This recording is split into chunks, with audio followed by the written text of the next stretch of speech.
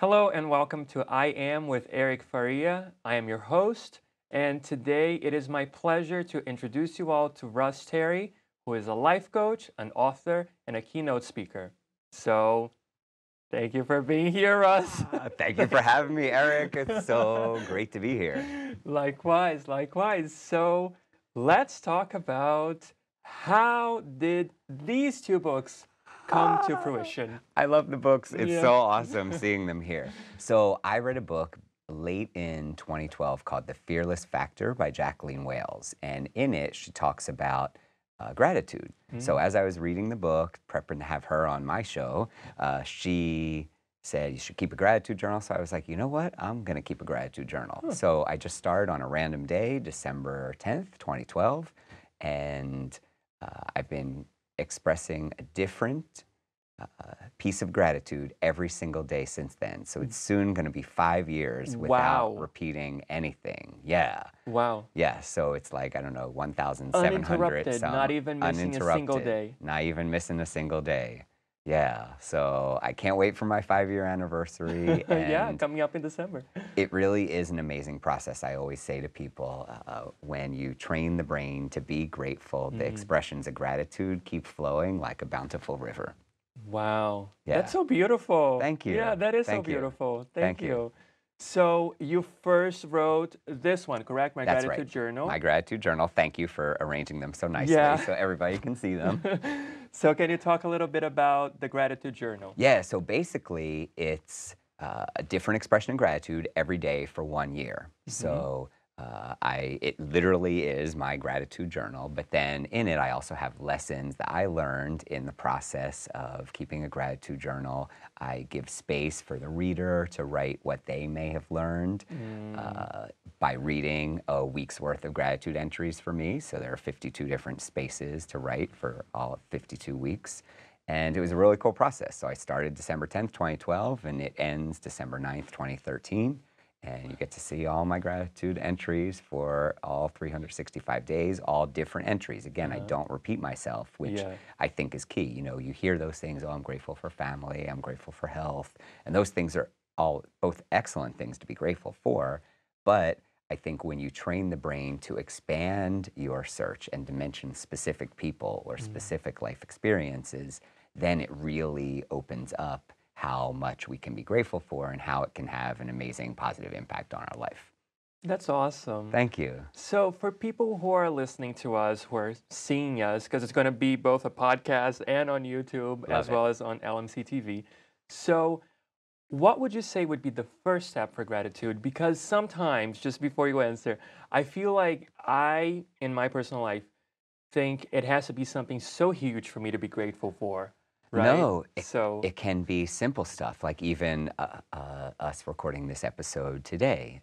I was running late and got here late. The episode before us was going over and took extra time. So I'm grateful that it all worked out perfect and neither of us was waiting long for the other. So it can be super simple stuff like cheese curls. I'm super grateful for cheese curls. They're delicious. Who doesn't love cheese curls, you know?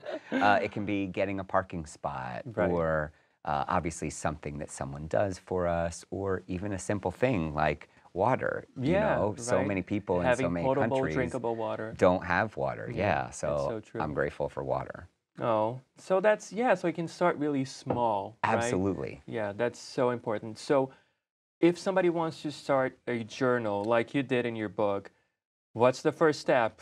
I think just doing it and figuring out, okay, how long do I want to keep a gratitude journal for? Is it a week? Is it a month? What's a reasonable goal for me that I can meet? And doing it however they want to do it, whether it's writing in an actual journal that you get at the store, doing it in an app, doing it, typing it on their computer, or whatever works for people. And just starting. And you'd be surprised how your life starts to change when you start that process. Yeah, so that was my next question actually. What has changed in your life since you began this process almost 5 years ago? So I think I was always a super positive person, and this has taken my positivity to an infinitely higher level. You can't both be angry and grateful at the same time. So it psychologically and physiologically, it helps us live a better life, live a happier life, number one. Mm. Number two, I've had so many amazing things happen since I've been on this path of being grateful, and I'm a firm believer that all these great things that have been happening are because I am grateful for the good things that happen, and it's like it creates even more abundance in my life. That's so amazing. Thank you. And inspirational. Thank you. So, That's my yeah. goal. I want to inspire people to keep a gratitude journal, because when you do it, great things are going to happen. And also, if you're in a difficult situation and you can be grateful, it can help make the difficult times better.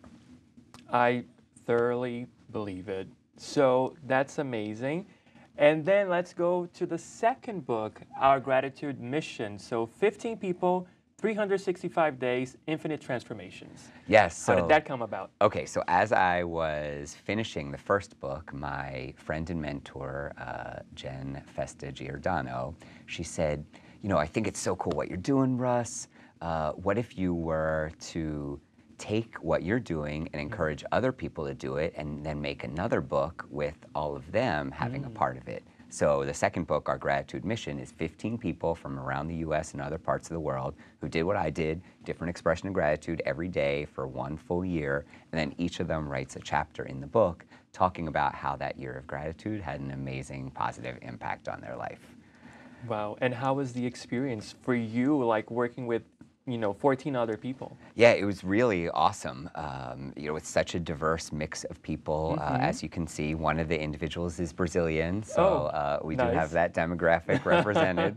And I'm really proud of it. You know, they had, I would say, not only do they look diverse, but they had a diversity of experiences in that year. Some had a great year, some had a challenging year. So I was just talking to somebody about the book today, and she said what she likes is it's all different stories in the book. You know, obviously in my book, there were amazing things happening, so it was very easy to be grateful. Sure. For some of them, loss of a job, loss of a loved one, loss of an animal, you know, things like that. Right. So I think even more people will be able to relate to the second book than just my book, but maybe I'm biased. I think both books are excellent.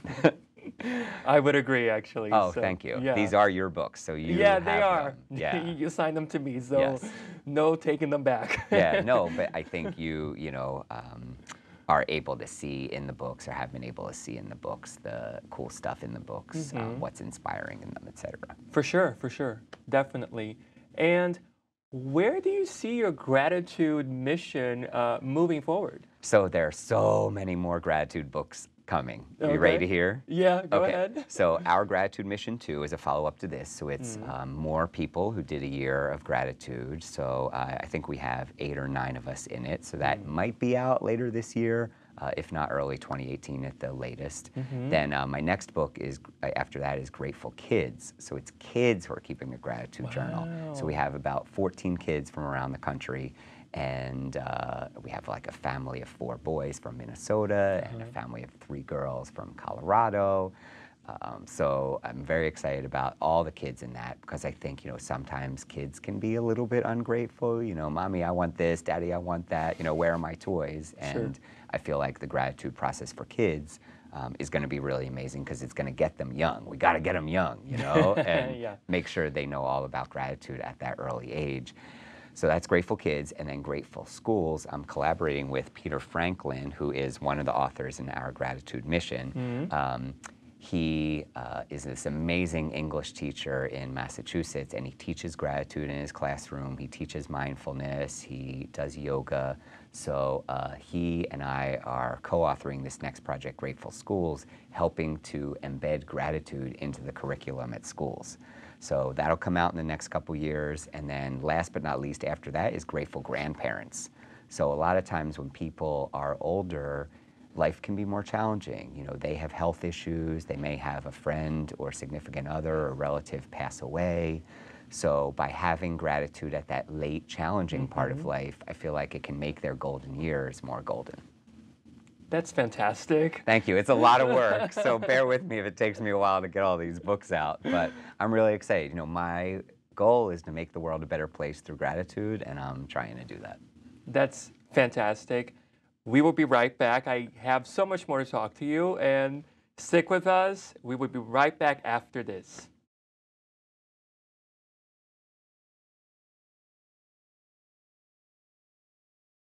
And we are back. This is I Am with Eric Faria. And today I have Russ Terry, who's here to talk about gratitude and other topics. So, as we were talking before the break, Russ, we were talking about the books. And I just wanted to ask you, you said that you were a very positive person from the get-go, right? So if you can take us back to your upbringing, how was that like, your early years, your earliest memories? Yeah, I think so. My mom instilled that in me. She and I actually used to play tennis together a lot. I love tennis. Oh, we'll have to play sometime. Yeah, I would love that. for Something sure. else to be grateful for. Tennis with Eric. Yeah. And on the court, she would say with conviction, PMA, positive mental attitude. And that stuck with me to this day. So I was trained by her to be positive and grateful. And I think I have always been this way. And now that I am writing books on gratitude, etc., I think I've taken it to a higher level. But it's definitely something that I think people that have known me for a while probably aren't super surprised that because they hopefully have seen me in this light that I'm a very positive, happy person. That's so interesting. So from a very early age, as far as you can remember, your mother was always pushing you to be a positive person. Yes, yes. Because, you know, when we're playing tennis together, if you think bad things, then bad things are likely to happen. But if you Sure. have a positive mental attitude, then you can shake off the bad points and focus on the next point, that current point, which is, of course, very important. So, you know, happy ending. I know there's one tournament in particular we won, which was really, really awesome to be the champions. Uh-huh. So cool. So going back to gratitude for a moment, what is the one thing that you want people to get about gratitude? It's easy to do. Well, okay, I'll give you many things, but I'll give them to you quickly. It's easy to do. It's free. It will make your life better, and there's no reason not to do it. And for somebody who might be skeptical, right? We're living in current times where everything's so like, yeah, it's so challenging sometimes to even open up, you know, Facebook or the news or whatever, and you're so challenged and there's so much negativity going on in the world. I feel like there's always been, but lately it's been more in our faces. So how do we counter that? How do we go in the opposite direction? So it's obviously not easy, but I think a few little things, like if there's a tragedy, and unfortunately these days there have been more tragedies, Right. which is horrible. I'm not denying that. But we can say, you know what, I'm grateful it didn't happen to me. You know, I'm grateful my loved ones are safe. I still have sympathy for the people who are experiencing that tragedy, immense sympathy for them. But I'm grateful I'm safe. I'm grateful my loved ones are safe. Even the political stuff, you know, we won't get into that, but No, but it's important. it's important. Just to know how to deal with it. Right, people are upset by it. Yes. So I'm grateful that, you know, we do have some great politicians, or I'm grateful that hopefully, you know, things will improve at some point, or I'm grateful for the good parts that we have, or I'm grateful that Obamacare didn't get repealed, or, you know, whatever. Sure. So even though there are bad things happening, we can still find positives in a bad situation. And when we can find positives in a bad situation, that is the best kind of gratitude at all, because it can help to improve our mood. That's very good. How do you personally deal with negative people in your life? I try to remove them from my life, to be honest. Really? Yeah, we don't have to keep negative people in our life. We can choose to step away from that relationship, or at the very least, reduce the amount of time that we spend with them. But Oprah had a great video that we are responsible for who's in our circle. And if we let negative or toxic people into our circle, then of course we're going to be negatively affected by them. So I think we need to step away from those relationships, whether they're friends, family, coworkers, whatever, and take responsibility for only having positive people in our life.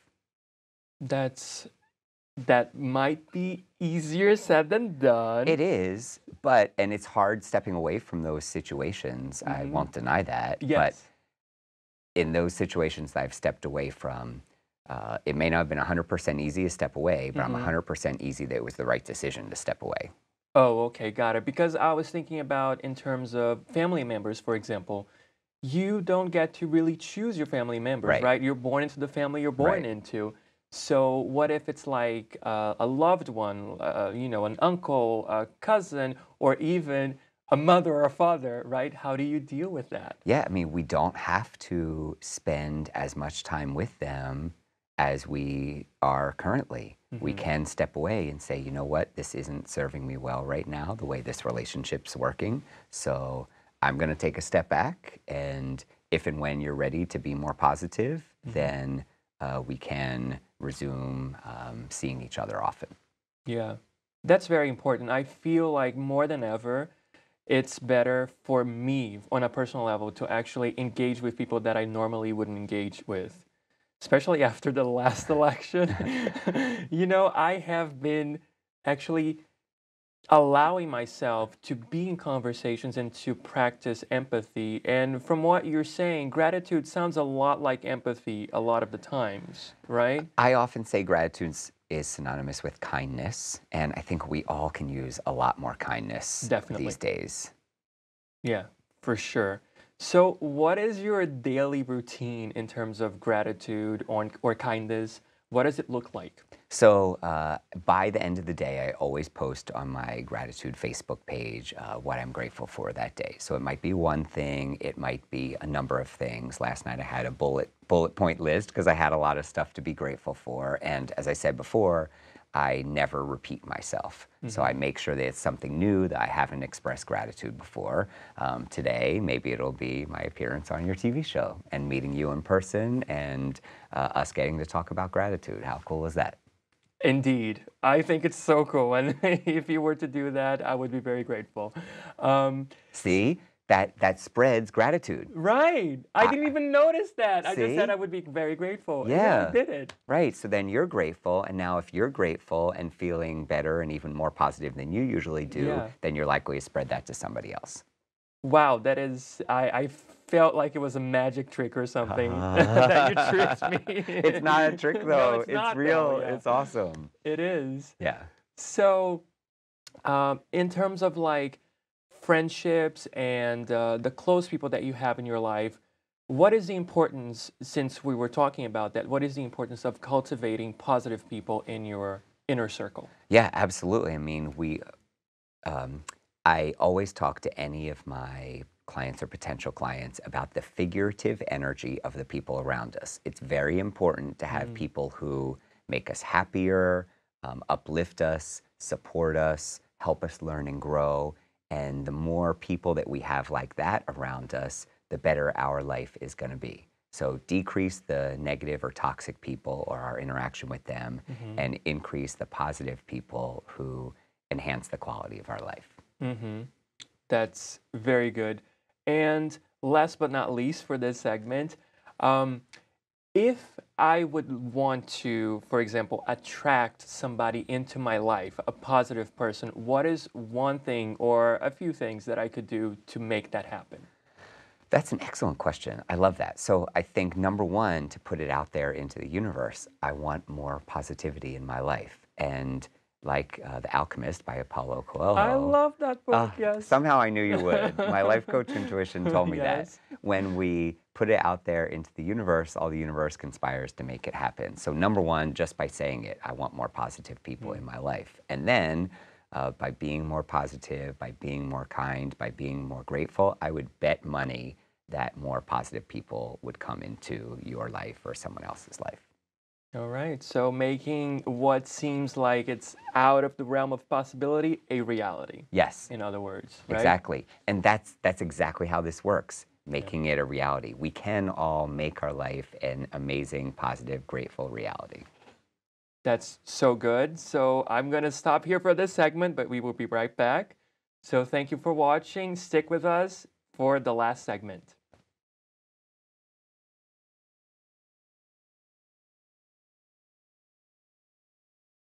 Hello again. This is Eric Faria, and I'm here today with Russ Terry, life coach, author, keynote speaker, and I want to talk to him a little bit about coaching. Ah, woohoo. I'm Yes. grateful to you for that Yeah, too. I know, right?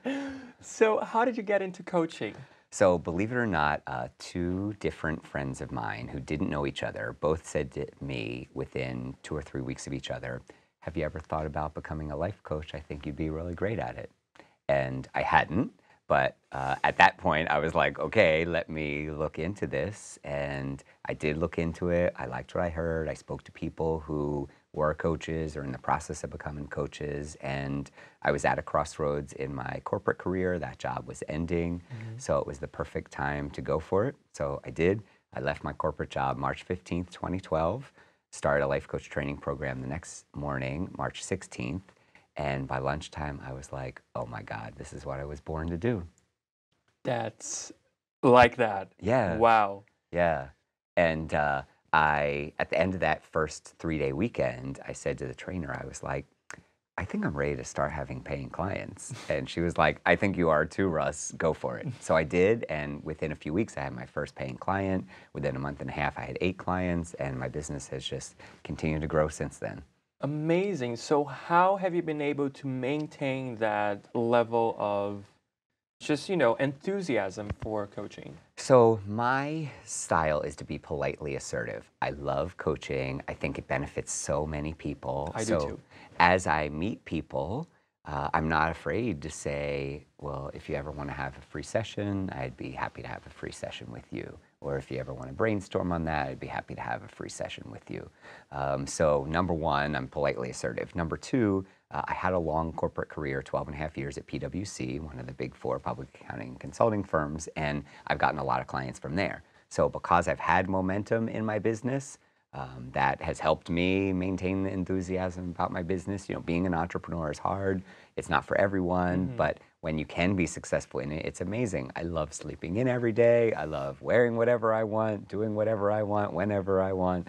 So all of that stuff's really cool. And I'm lucky that my business has continued to grow over these last 5.5 years. Fantastic. And what do you think is the number one thing, the key ingredient that makes you a great life coach? Oh my gosh, I have to pick just one. I mean, the gratitude, obviously. Right. I think, without sounding cocky or arrogant, hopefully it doesn't come across that way, I feel like I do have an it factor where I'm approachable, I'm knowledgeable, I'm an excellent coach. I ask really great questions that help people figure things out on their own. And not only they figure it out, but then we come up with a tactical game plan of how they can go out and make it happen. So what would you say is the importance of having a life coach? I think it's excellent. I mean, like the former Google CEO says, everybody should have a coach. And I myself have hired a coach and invested in it. It's an important investment in ourselves. We don't invest in ourselves often enough. And when we have a coach, we have carved out time with someone to talk about our own life, what we want to do, how we're going to go about making it happen, what kind of blocks maybe have been getting in our way, things that we didn't realize about ourselves that somebody else, because we're talking to them about it, can have a different perspective on. Whereas therapy may happen if something bad was in our life. We're depressed, suffering from anxiety, sad, angry. Coaching takes us from good to great or great to excellent. I could not agree more as a coach myself.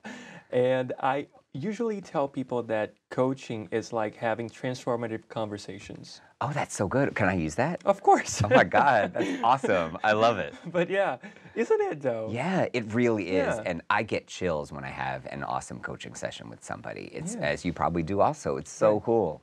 And I feel like people don't get heard, seen, and valued often enough. Yes. And that's what is actually missing when they have somebody that they can actually talk to that not only has their best interest at heart, but who will be there every step of the way, to cross that finish line with them. It's just so amazing. I saw a great quote today. Often in life, people are listening to respond, and a coach listens to hear. Yeah. 100%. Yeah. Very accurate. Oh, yes. thank you. Yeah. So from the coaching, how did you move into keynote speaking? Because I know you do that too. So. Yeah, so the very first keynote speaking gig I got was a fraternity. Shout out to all my Alpha Kappa Psi brothers. I wasn't in the fraternity, but they've welcomed me in. And I was early on in my coaching career. First year, I said to my BFF, Anika, I was like, you know what? I'd love to speak to organizations. And she was like, oh, why don't I have you speak to my fraternity? So she put me in touch with the Northeast Regional Director of her fraternity, Naheem. He was like, okay, that sounds good. Have you come speak at one of our meetings? I spoke at their meeting in Philly. That led to a keynote speech in Boston for the fraternity, speaking at their national conference in New Orleans. So then once you do it once, then you have the topics down. And I'm super excited that now, I've spoken at L'Oreal earlier this year. Wow. I've been at United Airlines twice already this month, which has been so freaking cool. It's like you do it once and you figure out what you want to say, and then you reach out to people in a politely assertive way to say, hey, I can speak at your company. And not everybody says yes, but a lot of them do. And what have you been talking about lately?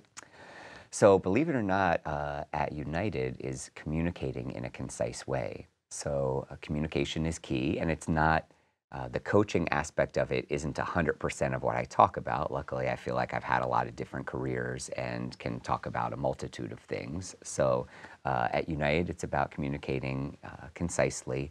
At L'Oreal, it was about failing forward. So how failure isn't a bad thing. It's actually an opportunity for us to learn and do things differently. That's the way I feel about that as well, yes. Thank you.